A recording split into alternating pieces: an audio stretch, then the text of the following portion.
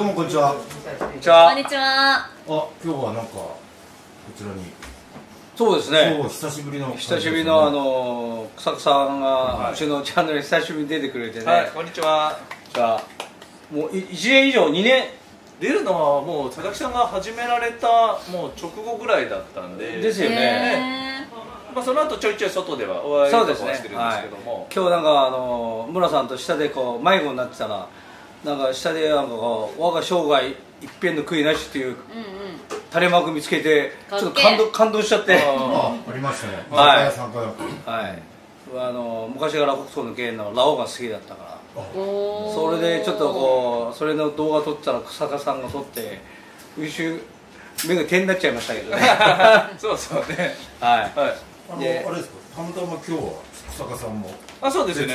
はい、入れ墨店に呼ばれて来たんで、はい。まあ今日はまた入れ墨女子のね川崎の方に来てますが、今日のまず最初のゲストはまーちりんちゃん。はい、まーちりんです。軽くちょっと自己紹介を、はい、年齢とか例えば。はい。はじめまして。永遠の20歳です。まーちりんです。よろしくお願いします。まあいった永遠の20歳ですか。はい。ああ、そういうことですね。はい。なるほど。今回今日入れ墨イベントなんですが、この感じでは今わからないんですけど入ってるんですね、こっちに。そうなんですよ。ここと、ここにも入ってるんですか。はいはい。あとここら辺と太もものところとおへその横です。目のどこに入ってる？目はね、ここにあります。点が3つ。ほくろですか。点が3つ。ほくろ。ちょっと待って、俺照れちゃうなっち。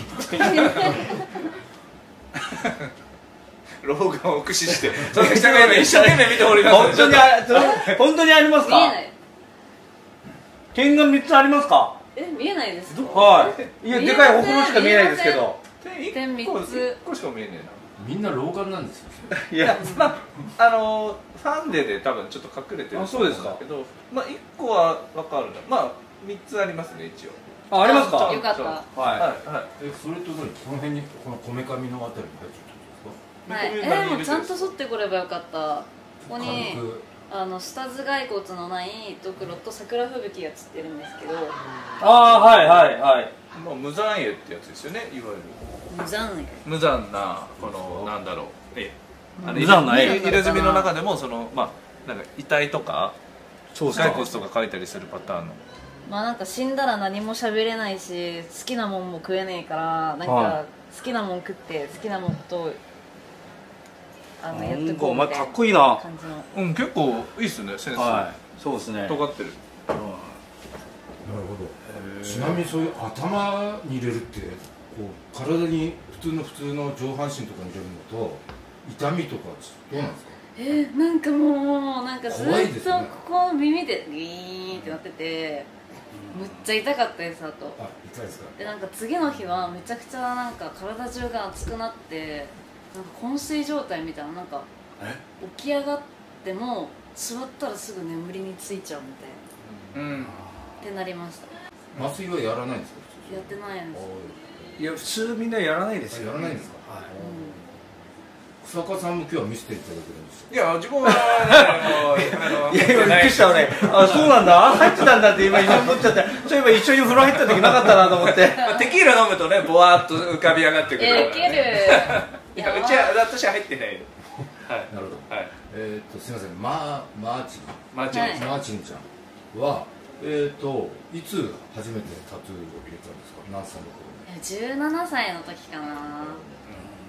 まだ1個だけその筋彫りのままなんですけど、ハートの筋彫りなんか見ていいのか見ていいのか。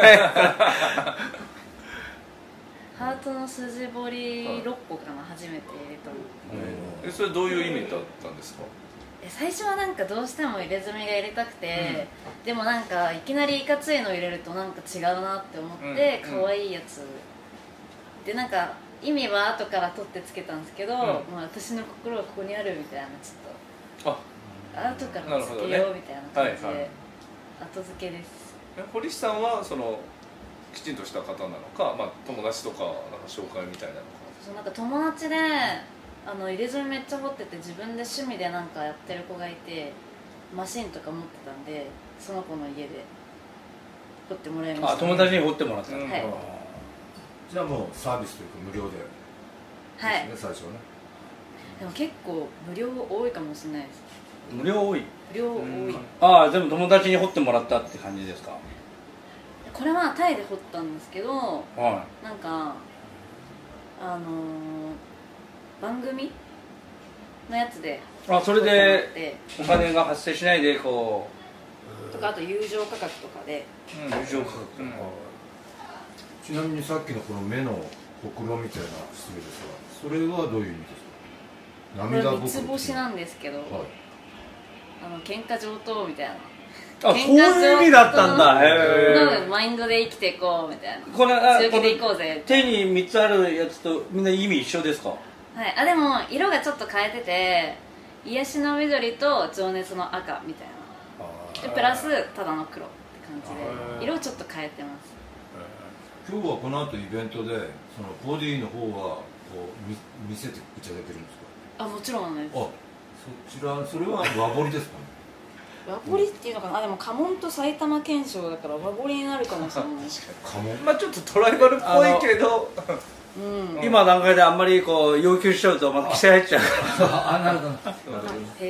ちなみにマーチリンちゃんはお仕事とかなんかやられてるんですか？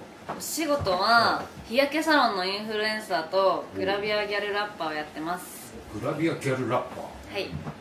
ラッパーもやられてるってことですか？すごいですね。さっき CD もらいましたよ。本当ですか？はい。すごいですね。 SNS は主にどのあたり？ TikTok とかTikTok、YouTube、Instagram、Twitter 全部やってます。じゃあその辺を調べてみれば、はい、ラップとかもやってたりするわけですね。すごいな。なんかこれ全く失礼ながら、僕の時代というか90年代とかヤマンバギャルって言ったんですけど、知ってます？もちろん。それになんかこうインスパイアされたファッションなんですか？それともなんか新しい潮流なんですかね？でもなんか私はなんか昔のギャルもリスペクトしてるし、今の若いギャルも追いかけてるし、もうギャル文化全体が好きなんで、もちろん先輩たちへのリスペクトが基礎にあって、その上で新しい流行、今の現役の子たちのことからも情報も入れつつみたいな、全てをミックスしてますね。だいぶ個性的ですよね、このファッションね。確かに。なんか新しいそのギャルの今の流行ってどういうのがあるんですか？今はシーンが流行ってるかな。シーンっていうと中国のファッションサイトなんですけど、そうですか。今みんなそこで服を買ってます。確かに。何がいいですか？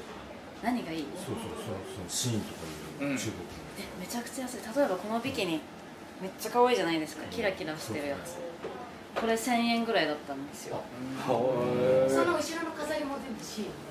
そうですか。そうです。ジャーキーこれもです。みんなシーン。みんなシーンですよ。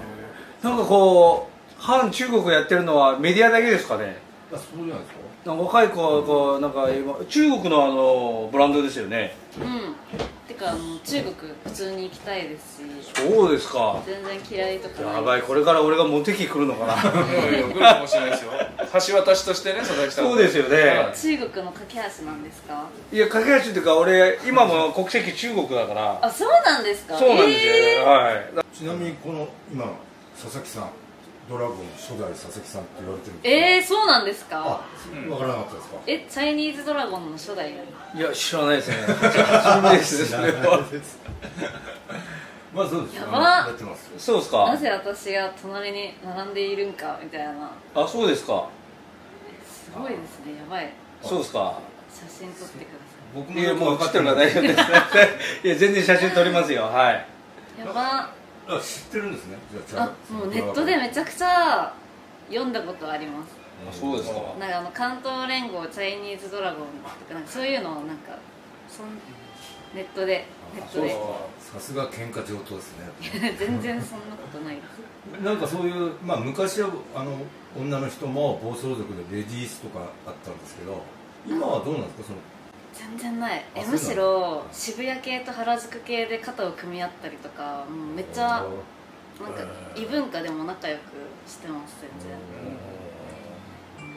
それは喧嘩上等の身としてはなんか物足りなかったりしないんですか？なんか違うんですよ。喧嘩上等の意味は他人と戦ってやるっていう意味じゃなくて、なんか強い気持ちを持って社会と戦っていくみたいな気持ちなんで。時代の流れですね。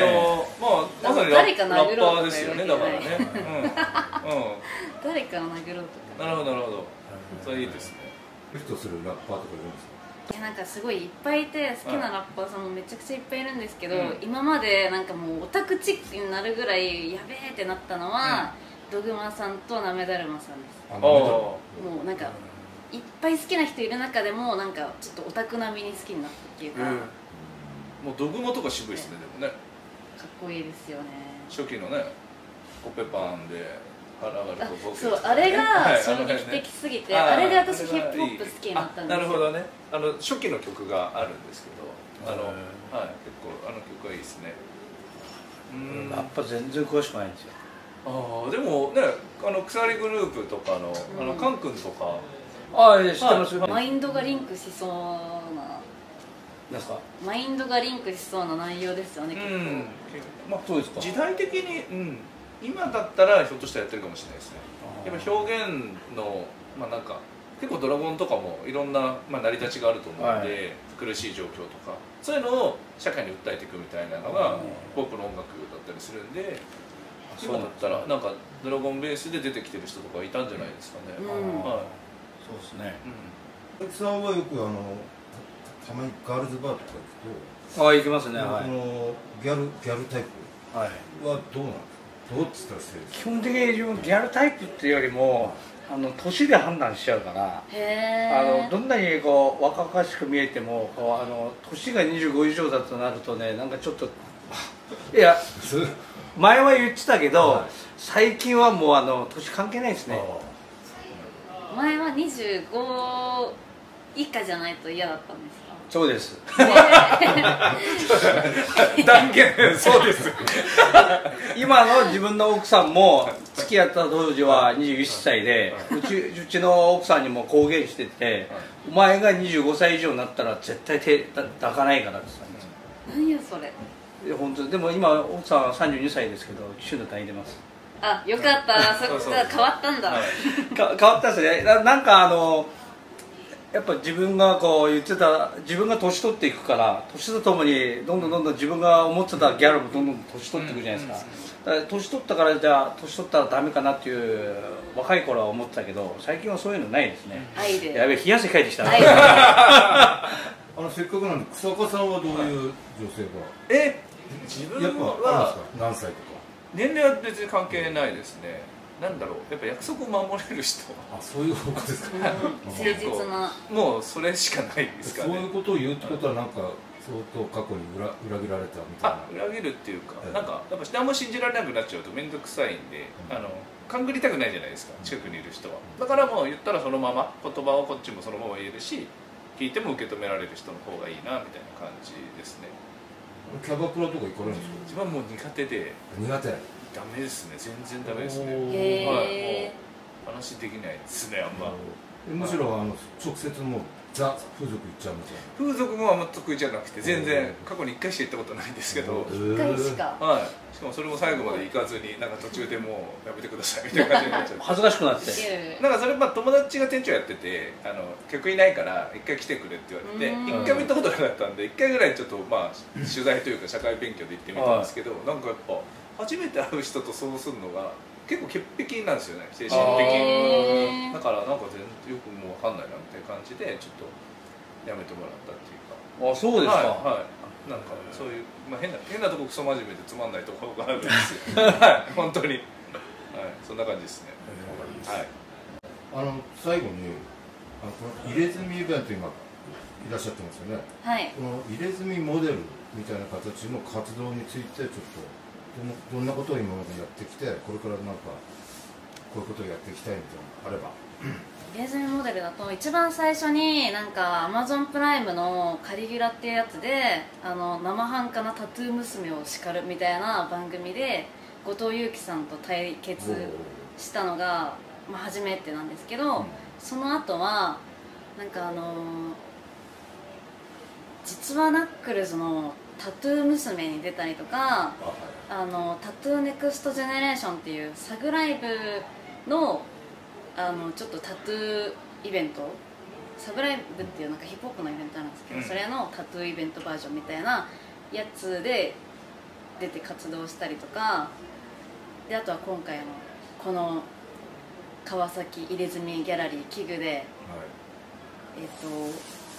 まあ入れ墨モデルとしてはなんかその辺やらせてもらって、あとは撮影会とかもいっぱい出てるんで、そこでも入れ墨をこうバンと出してます。将来の夢は？将来の夢はもっと有名になってお金を常に稼いでるっていうあれですね。